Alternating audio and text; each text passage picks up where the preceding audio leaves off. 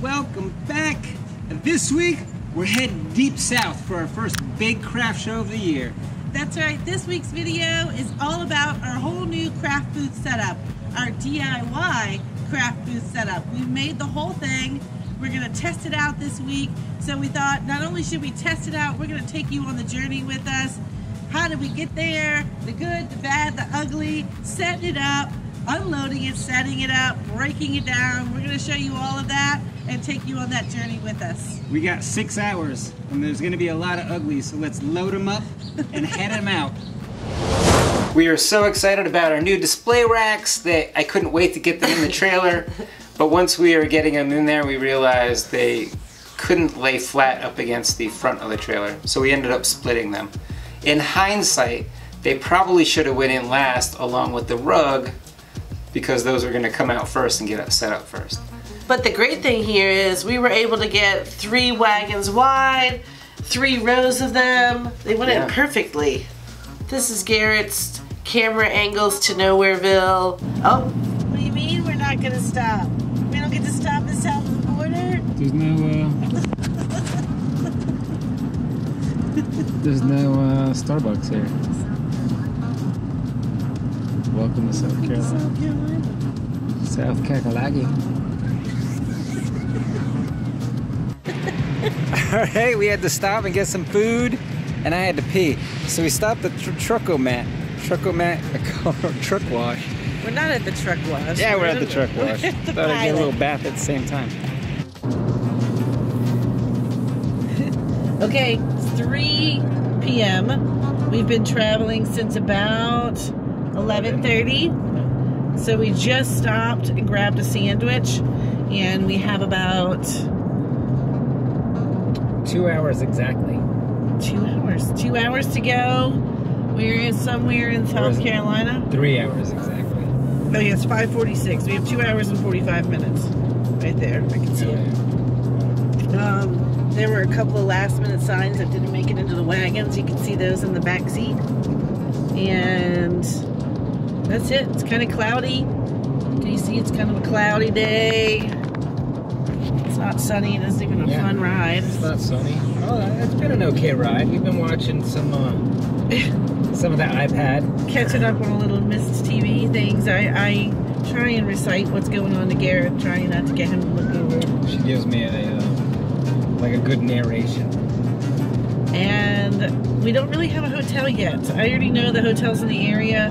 Nothing was a good price. I couldn't decide which one I wanted to stay at, so we're winging it. Yeah, kind of winging it. I guess when I get off of this little update right now, I'll go book us a room, and that's it. I'll let you know when we get there. We have to be set up by 8 p.m. Yeah.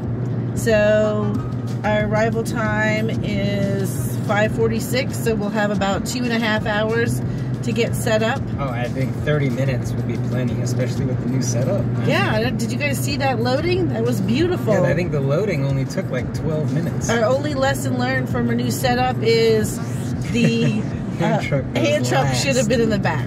Yeah. And it's all the way in the front right now. So we got to take everything out to get to the hand truck. So that's then take everything inside. Yeah, that was kind of our lesson learned. But next time we will know. And I guess that's it for now. I'll give you an update when we get a little closer. See you in a little bit. Okay, here's where the ugly comes in.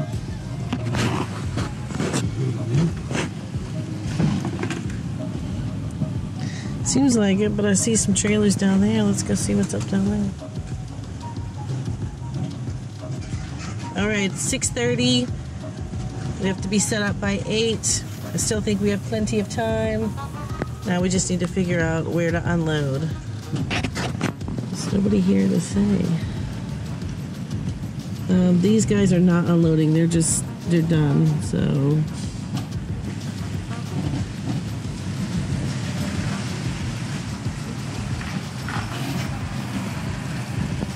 Do you want me to go in the front and find out where everything is?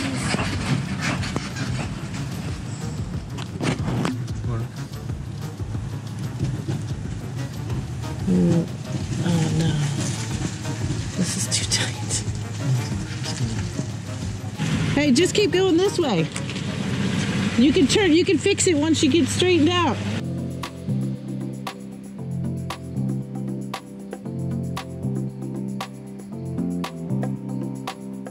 Alright, he finally gets it in there.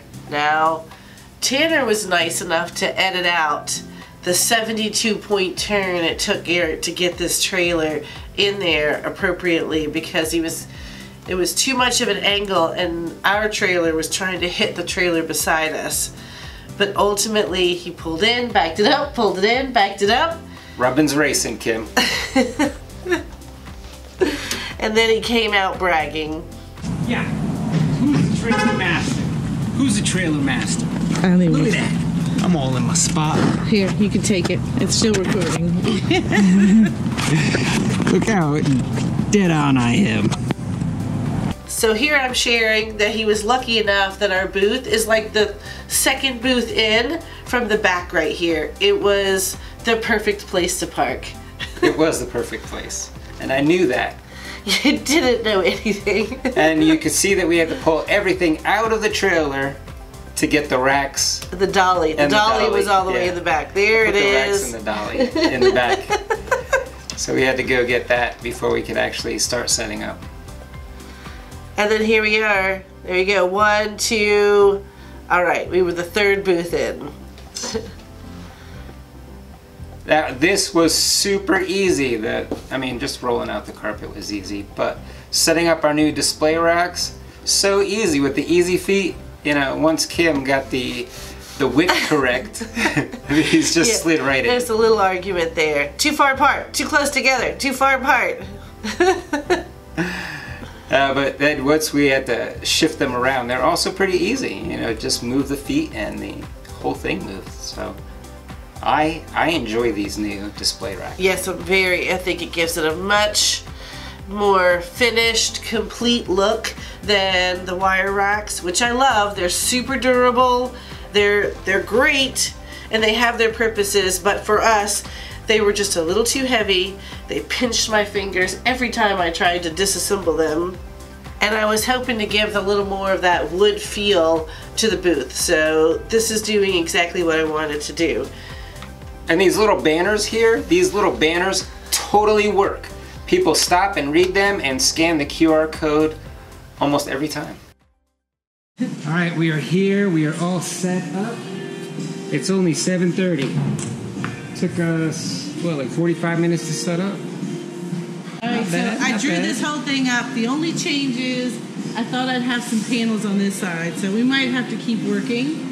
But these are our DIY panels. What do you think? I love them. Easy to set up. Yeah, they were super easy. Easy to transport. Lightweight. Yeah.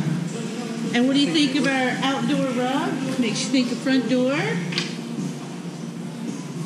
See how it goes. Yeah, I feel outdoor. Like outdoor. I might kick the shoes off.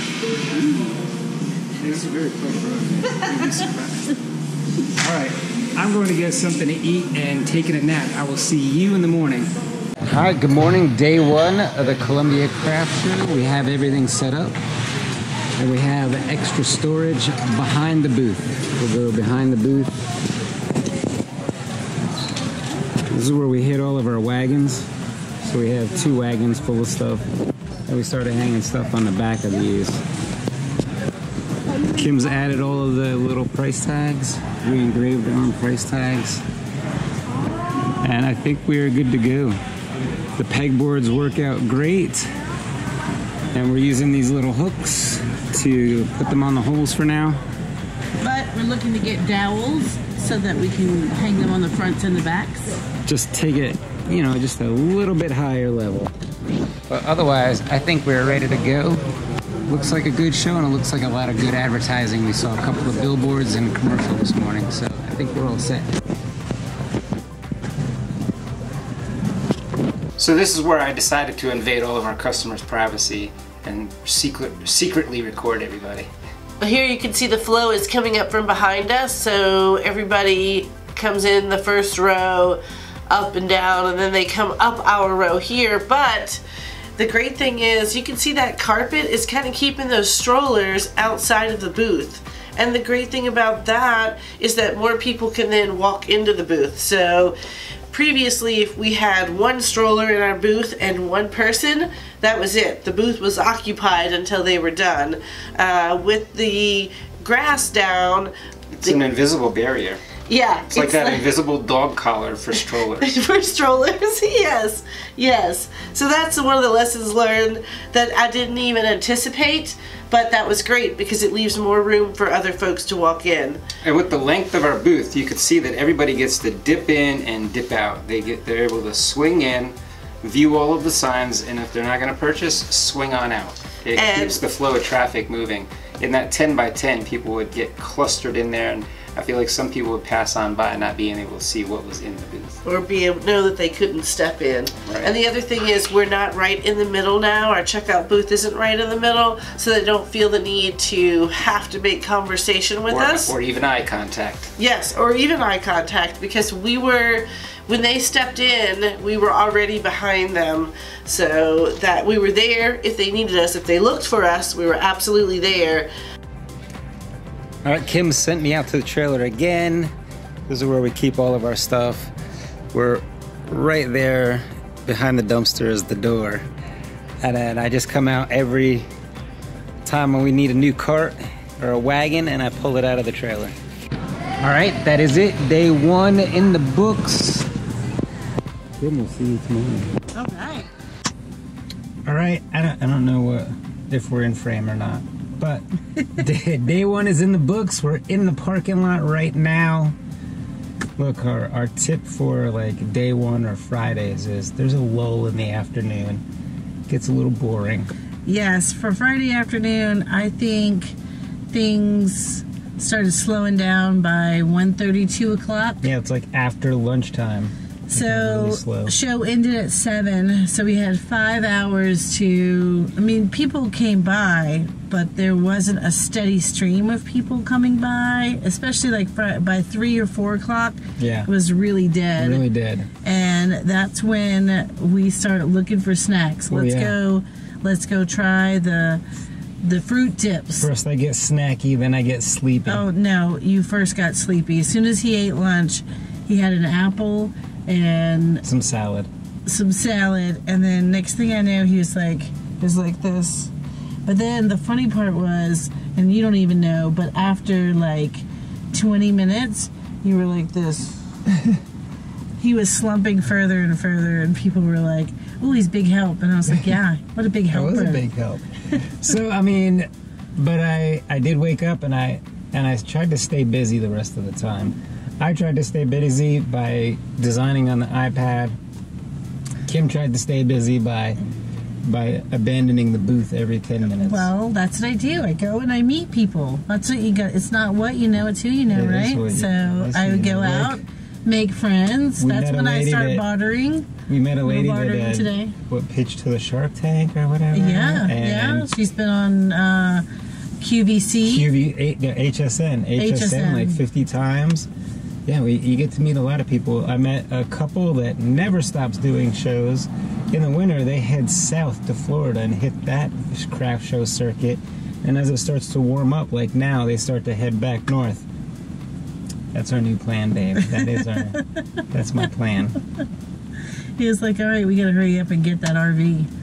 Yeah, that was the other thing coming in today. We saw the RVs parked right by the gate, and we were like, we're going to spend probably, I think it's around $400 for the 3 nights. Yeah.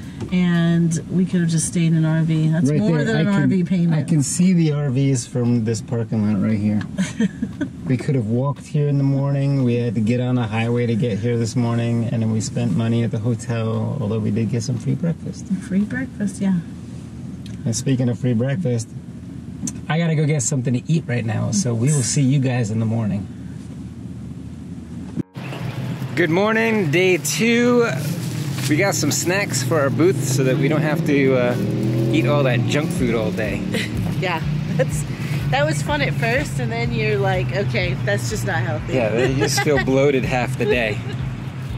Back at the booth for day 2. We're just setting up. They just opened the doors. Booth is still looking good. Saturday is usually busier. We don't have much downtime Saturdays like we do Fridays. No napping today.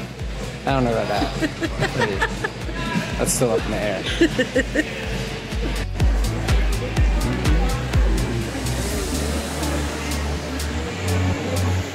End of day 2. We had a lot of visitors come by, like a lot of fun patrons friends came and stuff. visited us. Yes. It was great. I had a good time today. I had a small nap. Got busted by a visitor.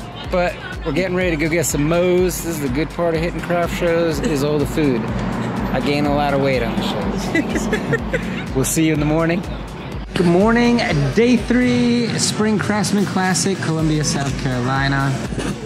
We had a pretty good show so far. Yeah, so far so good. We've had a great weekend. Garrett's birthday weekend, so we had a little extra fun this weekend. A lot of people come by to visit. Yeah, I thank you guys for coming by and saying hi to us. That was really fun. The displays are holding up beautifully. They did everything we wanted them to do. Everything looked okay? Yeah. I was trying to do some autofocus, bro. So Sunday is usually a little slower than Saturdays, so we'll see if our luck continues through the weekend. Yeah, looking like some empty spots. Yeah, We're got some empty sold out of some things, so we'll take that back and use that information for next week's show. We learned some things. I can't wait to share with you what we've learned with our display racks and our new little rug here and our booth and a half. We went booth and a half this year. Booth and a half. Yeah. And maybe I noticed double booth. It depends on the show. It doesn't feel as crowded when people come in, so I think it's working out. Yeah. We'll share some of those things with you when we get back to the shop. So I look like a lumberjack with this camera angle, and I'm blocking the camera. But the transaction that just occurred is Heidi and her husband came up, introduced themselves. They watch our YouTube channel, and Heidi's husband is 30 years as a sales director. Yes. So the funny thing about this was Garrett and I were just negotiating on whether or not to greet customers. He's like, do not attack them, just let them browse. And I said, let no. the signs sell themselves. Yes, that is what you said. And I said, no, have you ever taken any kind of sales program? You greet your customers and you share a little bit about your product. And he was like, no. So we had just been debating this. Yeah. I mean, we were in the middle of debating this when Heidi and her husband came up to the booth, and while Kim was talking to Heidi, I was talking to her husband. I'm so sorry I forgot your name, but the information you gave me was life-changing. Yes, seriously. So as we were talking about this, he was like, do you greet your customers when they come into the booth? And I was like, nope, I let the signs sell themselves. And that's when he explained that he had 30 years in the sales business and that I need to open with every time that these are handmade. He goes, these look so nice, people might think you're buying and reselling. Yeah, they need to know that the time and effort that went into this, and that you are the artist that created these and handmade each of these. And he's like, that will go a long way in making a sale. And just as he finished that up, a would-be customer walks into the booth and they're just perusing, and he says, do you know that each one of these is handmade? Look at the details. Look at the details. In this sign. And they ended up buying a sign. And Heidi says, which one would look best on your front door? Yes, they are such great salesmen. I learned so much in that short period of time that they're in our booth that we're going to rethink how we greet our customers.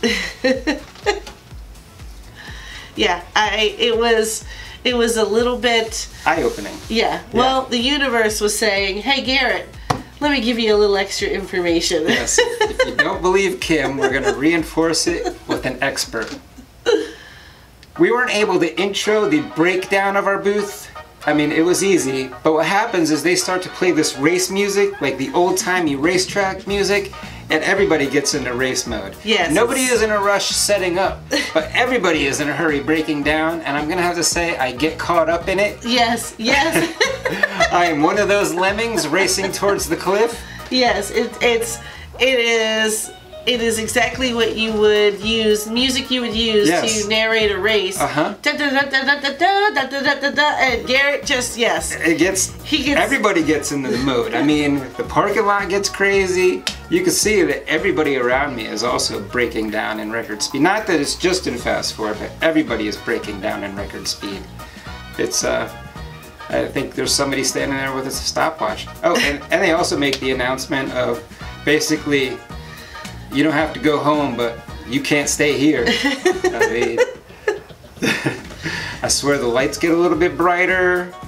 I didn't hear last call. Everybody's racing for the exit though. Did you know you could get all of our files, behind the scene content, and even a Kim and Garrett After Dark podcast? As well as monthly Zoom calls, access to a secret Facebook group, and we'll even send you one of these fancy t-shirts, all for $20 a month. It's the best way to support this channel. So join us over at patreon.com. Alright, we made it back safe and sound. I didn't even run out of gas.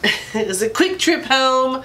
We had our favorite stop at Buc-ee's. That was exciting. Buc-ee's is a crazy place. If you can go. That's in South Carolina. And then we just rest of the way home. One quick stop for gas. Home by 12:30.